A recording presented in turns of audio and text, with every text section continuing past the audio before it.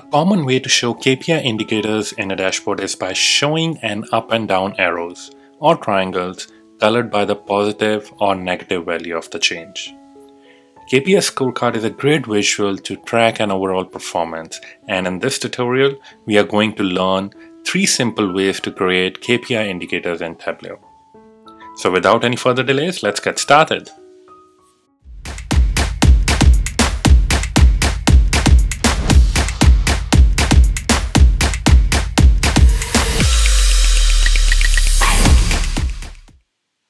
Welcome back, this is Gurpreet from DataViz Canvas, and in today's tutorial we are going to learn 3 simple ways to create KPI indicators in Tableau.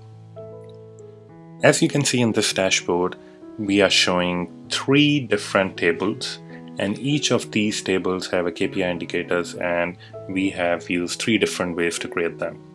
So on the left hand side, the first way is to create these KPI indicators using shape marks. And the second one is using simple formatting techniques, which we will cover in a second. And the third one is using calculated fields. So let's see how these KPI indicators are created. For this, I'll be using sample superstore dataset, and we'll open a blank workbook. Here I am already connected to a sample superstore dataset. So let's first create a simple table showing the profit difference for different products. So let's bring order date into column shelf, and let's bring subcategories into row shelf. You can use different dimension based on your products or different fields which you want to get the KPI measured. So in this case, I am just using subcategories, and I would like to see the profit values. So you can see here the profit values of all these subcategories over different years. And now I want to see the percentage difference over these years for each of these products, right? Each of these subcategories basically. So I will simply click on this drop down arrow on the sum of profit value, and we'll go to quick table calculation and select percent difference. Once you do that, you will see the 2018 values are blank because that's the reference point. So in comparison to 2019 we have 59% increase in sales for increase in profit for accessories, and same way 2% increase in appliances. But if you see, there is a 4% decrease in fasteners. So that way you can measure the performance of each of these subcategories. And now I would simply go and format this and change it to percentage, and let's do it to 1 decimal place. And I don't want to see 2018 as blank, so I will simply hide it because this is our reference year, right? So you will now see all of these values of percentage difference. So let's go to our first way of creating the KPI, which is using shape marks. So for that, let me create a simple calculated field, and I will give it the name percent difference for shapes. And here a simple tip is, if you want to bring the table calculation which you have created here, you can simply click, select or drag it into the calculated field shelf, and the formula will automatically appear in the calculated window. So I will simply select OK, and actually this field is percentage difference, not for the shape, so I will give the name percentage difference for profit, and I will create another calculated field on top of it, which I already did before, so I will just use this. I will actually delete this and create a new one, and I will select and create a new one on top of this, and we'll say shape field. And here I will say, if the percentage difference is greater than 0, then it's a positive value, else it's a negative value, right? So I will just put that in the formula and end it.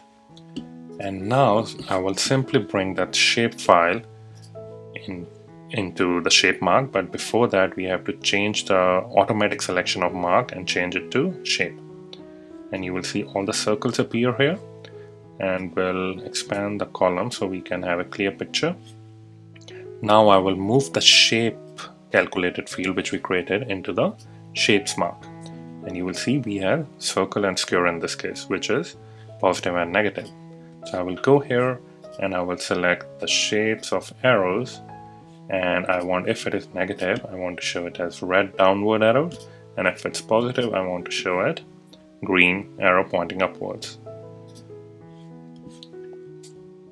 And here you go. So the first way is created, and I will increase the size to make it a bit more visible of this entire thing, and increase the size of the values as well.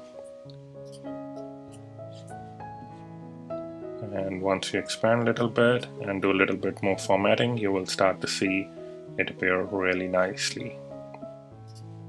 And in the labels, you can go and change the way things change the formatting, and if you want to increase the size, you can do it a bit more. So that was the first way, by using shapes. Now let's go to another sheet, and we want to use it. We want to create the KPI indicator using simple formatting technique.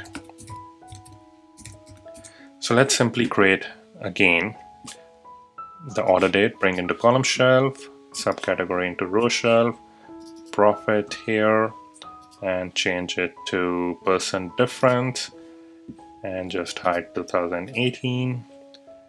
And in this case, you simply click on this % different value and select format. When you select format, you can go to numbers and change it to percentage. And in there, you can select 2% or 1%, but if you notice, when I click on the custom value, the format is 0.0%. It's showing it as 1 decimal value. If I change it to 2 zeros, you will see it's 2 decimal places, right? And this is actually by default, it shows you this way with positive and negative values.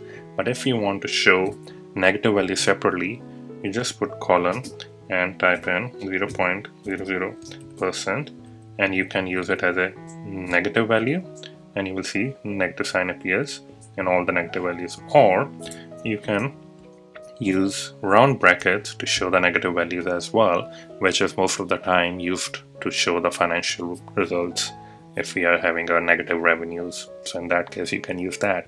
Or if you want to use any other icon, positive or negative, drop down arrows, or any other shape, you can use that. So you just need a Unicode corrector for that.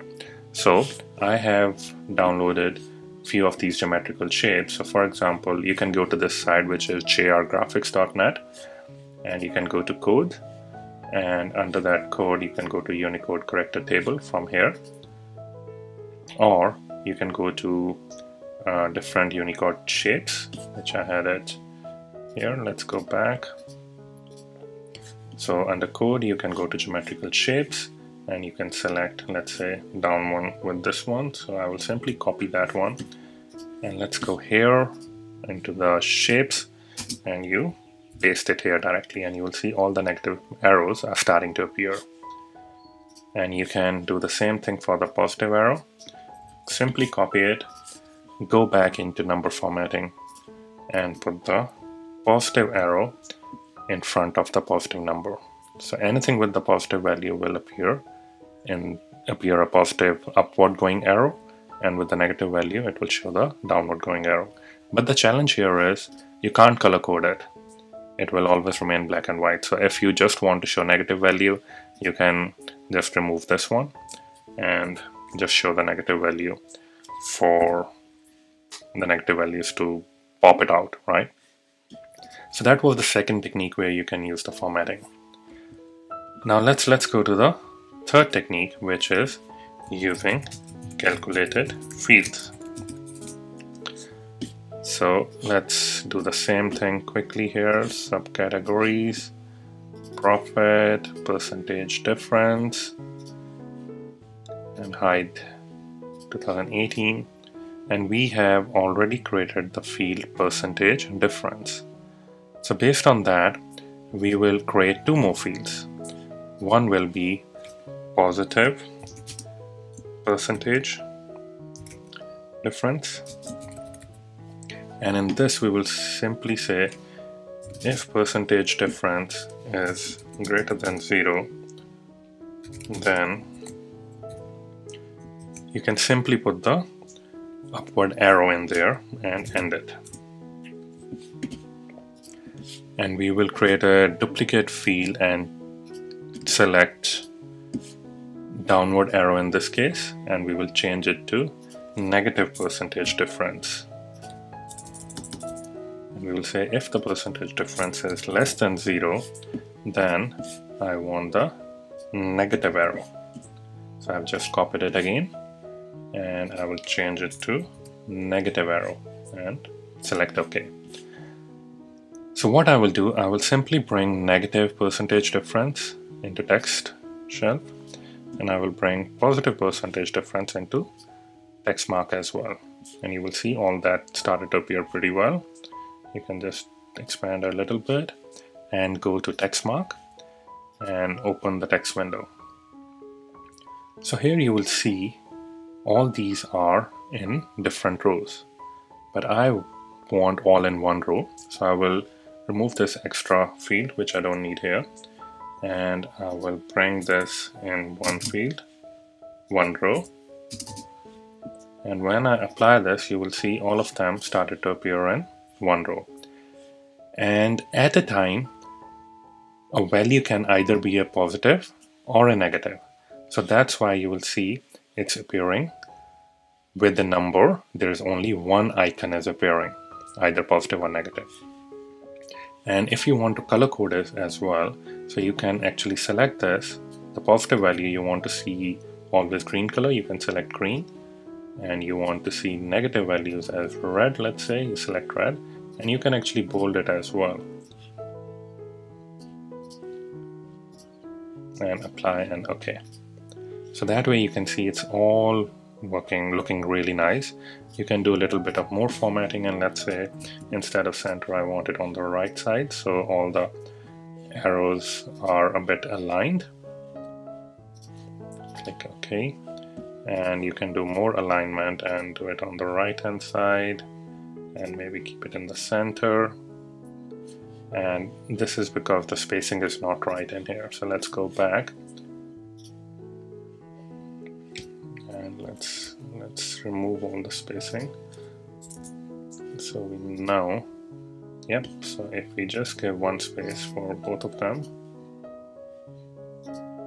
yep, so here you see they are all in one line. So that's how you can use these three ways to create a KPI indicators up and down arrows. So let's review it again. So the first one was by using shapes, and you can change the shape if you want here as well. You can simply go and select whichever shape you want. So you can keep it simple arrows or colored arrows, or you can actually customize the shape as well. So if you have any particular different shapes you have created, you can save it in your shapes repository in your document folder, and you can select those ones as well. So I don't have any other arrows, otherwise I would have shown you that one. So just for your reference, let's say -1, I want to show this cylinder, and +1 I want to show green cylinder, and you will see different cylindrical shapes can be used as well. So any shape you can use it into in showing the KPI indicators. And the second one was formatting technique, where you simply go and format all the numbers. And the third one was using calculated fields. I hope you guys enjoyed this session, and if you have any questions, please feel free to drop a comment below. And if you haven't subscribed to my channel yet, please do so for more such interesting videos. Thank you, and catch you next time.